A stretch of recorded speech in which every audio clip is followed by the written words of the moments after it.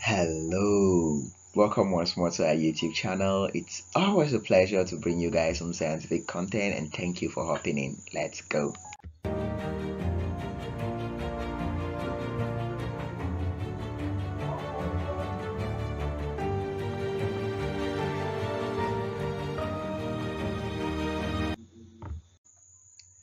Okay, so today, very quickly, we are going to be looking at a question in the KC STEM National Competition. One of the very fascinating questions we had on that exam. Let's check it out. So the question reads, a shell is shot with an initial velocity of 20 meters per second at 60 degrees to the horizontal. At the top of the trajectory, the shell explodes into two fragments of equal mass. One fragment falls down vertically. How far from the gun does the other fragment land, and at what speed, assuming that the terrain is level and that air drag is negligible?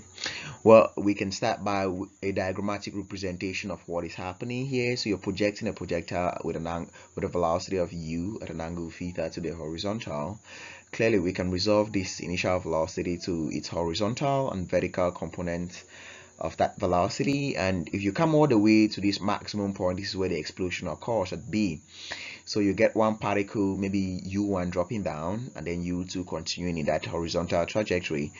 And of course, we can get to this point that we calculate the horizontal velocity u2 travels with, of course, using the statement of law of conservation of momentum. All right, so we can go ahead and first of all get this range here, this first part of the range, which is not a problem, right? The explosion happens here, so let's get this first part of the range.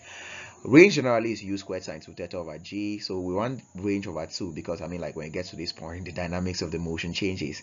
So we want to get range over 2. So when you put in u, which is 20 meters per second, your sine 2 theta, and then your g, which is 9.8, you get r over 2 as 17.67. Now we can go on and then talk about the horizontal component of the velocity, which is vx at this particular point, right? But then you notice that gravity does not act on the horizontal direction to change the magnitude of that velocity. So vx is always ux, which is equal to u cos theta, and our theta is 60, our u is 20, cos 60 is half, times 20 is 10, so our vx at this particular point is 10. So all along the path of the projectile, the horizontal component of the velocity is always just 10 meters per second. It's always equal to the initial velocity. Okay, so we also go ahead and then we say from the conservation momentum at B, in the x direction, of course, momentum is a vector quantity, so it's important for you to talk about the direction where you want to apply the conservation of momentum. And so the final momentum, or in this case, the initial momentum, all right, mv, right, that's the momentum of the particle when it has not yet exploded, is equal to the sum of the momenta of its path. Okay, so you have m1 u1, the guy that fell vertically, but this u1 is actually 0 in that x direction, because you are falling vertically, it means that you have no velocity in the x direction, right? So the only guy that is going to have momentum in the x direction is actually going to be u2. So we are going to now get this guy is 0, so we actually make u2 the subject. We have mv over m2. Remember that it divides the mass fragments into two parts, two equal parts. So it means that m or m2 is half of m, right? And so our u2 is basically going to be 2v, all right, because m over m2 gives us 2. So you have 2v here, and then, but remember that this v is in the horizontal direction. So what was v? V in the horizontal direction is basically your vx, which is 10 meters per second. So when you multiply that by 2, you have 20 meters per second. And so we can go on, and then we now get the maximum height reached by this projectile, right? So can we calculate this maximum height h? Yes, we can. It's u squared sine squared theta over 2g. Again, we get that h max, substitute in the values, it's 15.3 meters. Now, to get this other part of the range, remember that the particle now moves from this B and then covers this vertical height h. So we needed this vertical height because to get this other part of the range, of course, we'll be using that vertical height.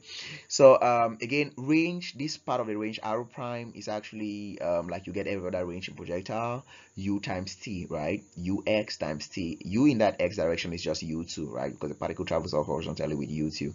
But what is t? You can use the vertical displacement of a particle that's projected like this with a horizontal velocity. So it has no initial vertical velocity. So you can use s equals to ut minus half gt squared. U is 0, so your vertical displacement h is now basically just half gt squared, right? And so you make that the subject, you realize that you have 2h over g for our time. So that's why I'm replacing range is normally u times t but that t can be found using square root of 2h over g. Perfect. And so we have that as r prime is up to the values, and then we have r prime to be 35.3 meters. But our total range here, r is actually r over 2, this first part, plus r prime. And so we can get that total range as 17.67 plus 35.3, which gives us 52.97 meters. So our arrow into like significant figures is 53 meters. Okay, so we can go over here and then also talk about the horizontal velocity, because remember that we want to get the velocity which it hits this point here at E. So the horizontal velocity does not change, so our horizontal velocity for at this point B is still the horizontal velocity at E here, which is 20 meters per second. So I just needed to make sure that we take note of that. So to get Vy, we can use one of the equations of motion and then apply in the vertical direction. Okay, so Vy squared equals Uy squared plus 2gs. And so our Uy squared at this particular point at B, the particle is traveling horizontally, has no initial vertical component of its velocity, so that Uy is 0. So basically I have our Vy to be square root of 2gs. Again, 2gs, our s is basically this h, right? So our h, the maximum height is 15.3, so we can basically use that, and then we get our Vy. Our Vy is 17.3 meters per second. So the velocity with which it hits the ground, or the speed with which it hits the ground, is the square root of the vertical component squared plus the horizontal component squared.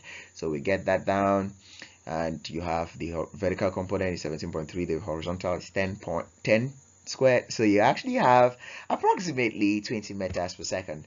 And yes, guys, that was what you were required to do in this question to end all. I think we eventually gave this question for 30 marks here with the simple things you had to do, and then you could also get the angle that the particle lands on the ground with.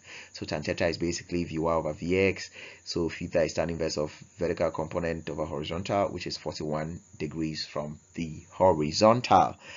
Yes, so that's basically like the little details you had to do with the problem. All right.